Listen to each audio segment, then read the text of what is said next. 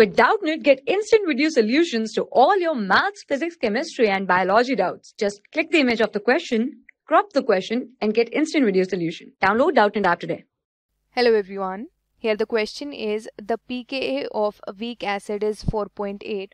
What should be the ratio of acid by salt of a buffer if pH 5.8 is required?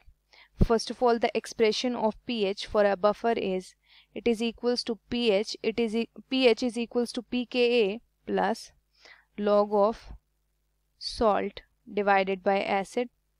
Putting the values here, pH is 5.8, pKa is 4.8 plus log of salt divided by acid.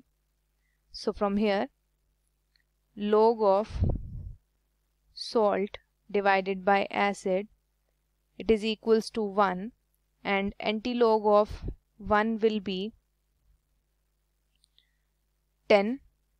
And here in the question we have to find out the ratio of acid divided by salt, and we have find it the ratio of salt by acid. So here we can write it as acid divided by salt, it is equals to 1 divided by 10, or we can write it as 0.1, and the correct option here will be option 2. It is the ratio of acid divided by salt. For class 6 to 12, IIT JEE and NEET level. Trusted by more than 5 crore students. Download Doubtnut app today.